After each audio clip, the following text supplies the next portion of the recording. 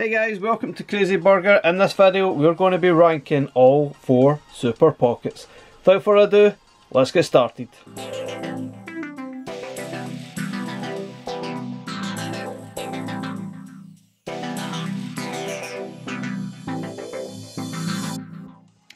Okay guys, so we're going to be having a look at the 4 Super Pockets and ranking them from least favourite to favourite. Now there is 4 available at present. We've got the Atari edition, the Technos edition, we've got the Taito edition and the Capcom editions from last year.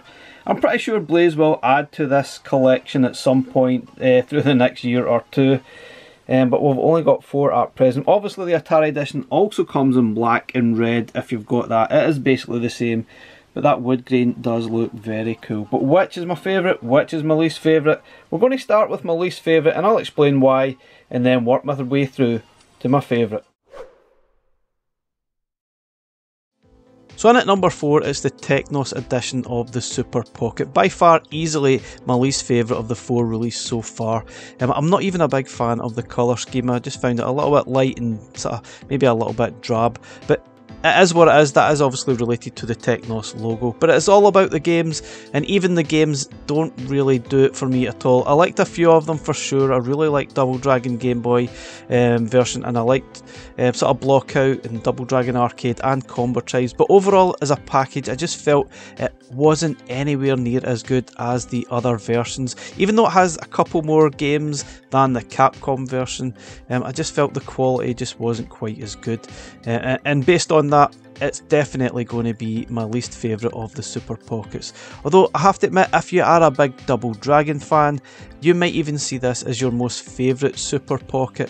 I like the way that they actually package this as being an arcade sort of machine, but there's probably a lot more sort of console versions on this than there really should be, but it is what it is, I guess, at the end of the day. But there's some good games. I loved Combo Tribes. I think it's fantastic and it really looks nice on the Super Pocket.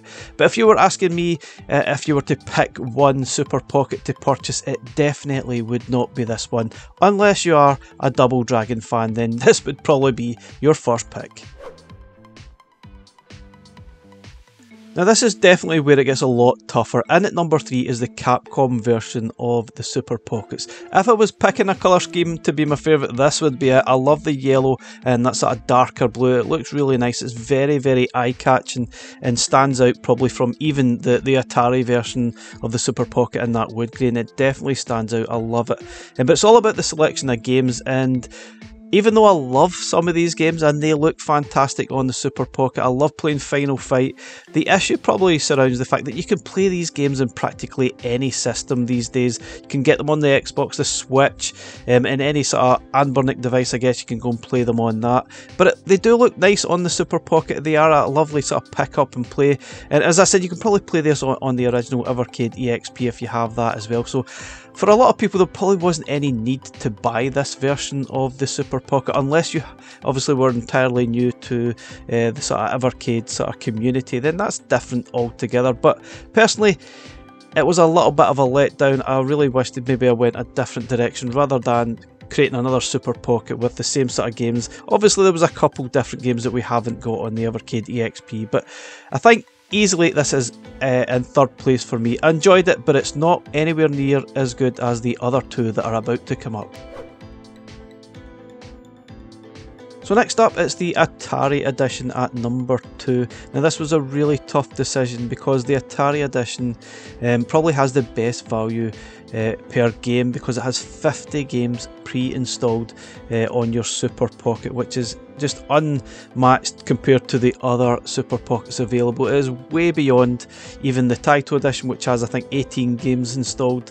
Although a lot of the games are older style, based on the 2600, the 7800, the 5200, and maybe a slightly more modern games included are from the Atari Lynx era. But I still enjoyed a lot of these games because I have obviously got nostalgia for the 2600, having had one as my first console growing up. I loved playing Berserk, I loved playing Solaris and Yar's Revenge and a few others besides. I loved sort of playing some of the newer, so I say newer, but the newer sort of games that we don't have on Evercade, like the Warbirds game and Turbo Surb. They are both fantastic fun to play on the Super Pocket, and they look great on that screen, there's no doubt about it. But yeah, if you were obviously a sort of toss up between Super Pockets, I would choose either this one or the Taito one, which is obviously going to be number one. But this Atari version is fantastic, especially if you love those old style Atari games. If you don't have any nostalgia for them, then maybe you might want to have a look at picking up the Taito one instead. But still, it's an excellent Super Pocket.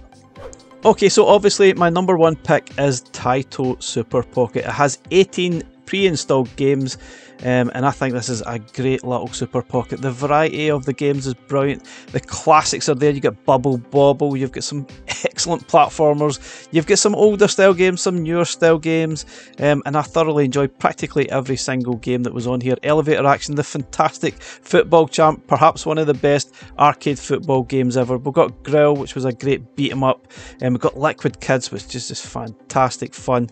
We've got even Operation Wolf, which worked surprisingly well, even though we don't have a light gun. You can also play your classic Space Invaders as well, and obviously you got Puzzle Bobble as well, which is just one of the best games I think ever released on the Super Pockets yet. It works so well, and the classic New Zealand story. Anyway guys, that's my pick for number one. What do you think? How would you rank those sort of Super Pockets? Let me know. Thanks for watching. Catch you again in the next one. Bye for now.